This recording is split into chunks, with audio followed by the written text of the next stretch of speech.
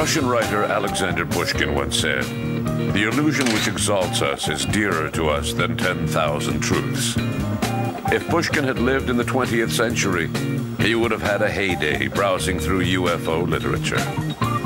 In this strange world, where faith is often more important than knowledge, swindlers abound. The world is full of tricksters of the imagination.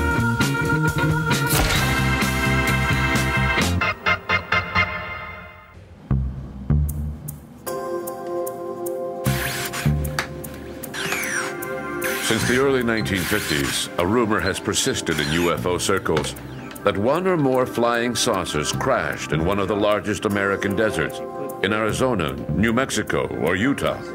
And what's more, according to witness reports, not only did the American Army recover remnants of this craft, they also captured some of its occupants.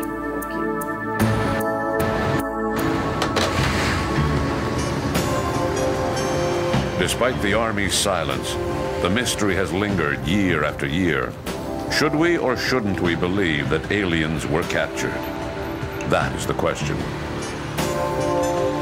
The rumor grew as a result of information from various sources, such as Timothy Good, author of Beyond Top Secret.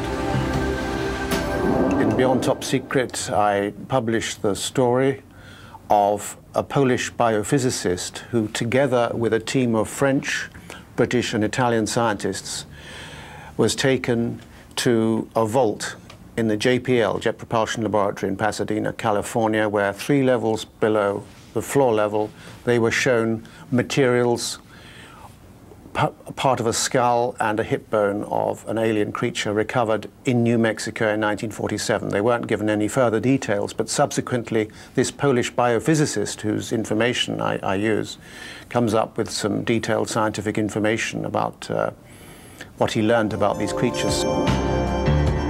However, despite Timothy Good's opinion, these unverifiable accounts do not constitute valuable proof in the eyes of non-believers.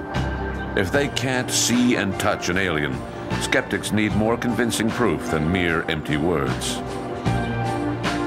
In the midst of ongoing debates between believers and skeptics, something spectacular happened.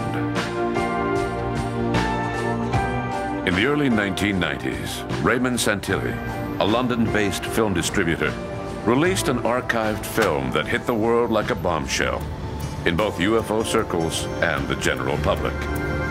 In the sort of early 1990s, a film came to light, brought to the public by a chap called Ray Santilli, who effectively said that he had purchased canisters of film from someone in America who had shot them back in the 40s, and that what effectively they revealed was the autopsy of a captured alien at Roswell or at some similar sort of event, and you see the eyelids being removed and you see bits of the body being looked at and so on.